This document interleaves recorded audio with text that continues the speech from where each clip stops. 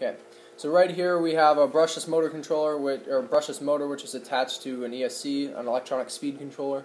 The electronic speed controller, just the data and the ground wires are connected to the Arduino on the PWM digital input and ground.